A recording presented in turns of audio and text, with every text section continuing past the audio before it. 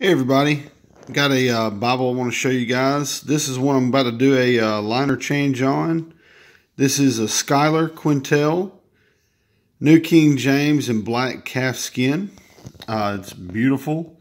A brother of mine on Facebook, he wanted it the liner change because these come with the paper liner in them. So anyway, I'm just going to do a really quick run through just so you guys know what they are about.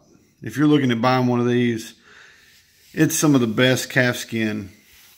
I mean, it's such an awesome leather, and it's growing on me more and more and more. So anyway, let's look at it really quick. All right, so when you open it up, you can see the calfskin leather printed in there on the inside of the cover. You have the stamped in Jerusalem cross on the cover. You also have on the spine, you have the raised ribs, New King James Version, and the Schuyler emblem on the spine. And it comes in this box right here, this little two-piece box. It'll fit back in the box whenever I do the liner change. It won't change any of the size of it. So you'll have this paper liner, and you can see it has a reinforcement here, but it's only paper mesh. You can even see something got between the paper and the glue, and something got between the paper and the leather there. So whenever I remove all that, I'll get all that off. So anyway, you have several pages of white paper in the front, as you do in the back. You have a little presentation page. You have the first title page, and then your main title page. You can see Schuyler Bibles, Quentel series, and New King James Version. Really beautiful.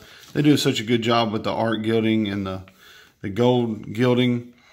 The only negative on these calfskin editions is the paper liner, and that's what I'm going to remedy. I'm going to put a leather liner in and make it edge lined. You also have your publication page. You can see it's printed and bound by Youngblood in the Netherlands. Their famous typesetting the 2K Denmark created. It's a beautiful typeset. I love the font they use. So you have your preface to the New King James, and then you start your text. The text is double column paragraph format.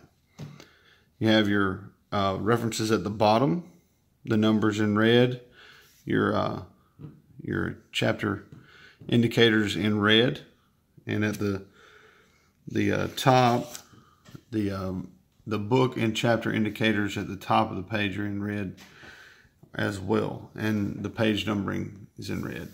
It's just beautifully done. 11-point font. Love the size. My only hitch with the layout is the words per line.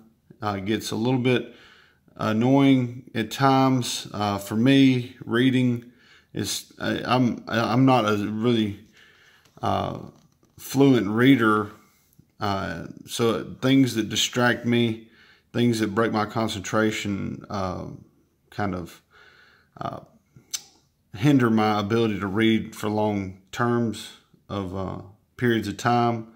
So when you only have 6 or 7 words per line, then you have to break the line to the next line. I have to use like a ruler and then just move the ruler down as I read. It helps keep me focused on where I'm at. That's the only real hindrance I have with the Quentel, regardless of the translation. So anyway, this thing's beautiful. The paper's awesome. It's a this is a 36 GSM paper. Really great paper. You have a little bit of ghosting. You can see a little bit of ghosting, but it's not so much that it's distracting. So it's really great. I love it. All right, so when we get to the back, well, I'll go. It comes with these 3 little. I'd say they're about 5 to 7 millimeter ribbons. They're not the typical 10 millimeter ribbons that you would get in the goatskin editions. I don't know why they didn't use the larger ribbons. I guess to save some money, or maybe just make them a little different than the goatskin editions. But they use these smaller ribbons. Still not bad. They just don't look proportional to the Bible. The Bible's a good sized Bible. I think it would look better with larger ribbons. But anyway, all right. So we get to the New Testament, and you can see it's a black letter text. It's beautiful though. It's just beautiful. When we get to the back, on the Quentels, you're going to have a concordance. I'll show you that. The concordance is the tiniest font you may have ever seen. I don't even know the font size, but it is maybe a 6, maybe a 5. I don't know. It's tiny. It is little bitty, and so it's. But you have a lot more information here in the concordance because it has such a smaller font, and it's 3 columns. Really beautifully done. You have the different red and black to give it some contrast between the verses, the word you're looking for, and the start of the verse in black. It's really nice. Now, I love the fact of what Schuyler does with their maps. They get it right. They do the Bible paper for their maps. It feels so much nicer. They're so much more flexible. Instead of using a glossy cardstock, these are just great. Really, really nice. And then after the maps, you have a few pages of white cardstock. I would love to see lined paper where this cardstock is, either front and back, or just replace both of those signatures with lined paper. I think that would look really, really nice, and people would probably use it in that manner. All right, so you see the paper paste down in the back, and then the back of the calfskin. I'm telling you, this calfskin is primo. It is some of the best calfskin.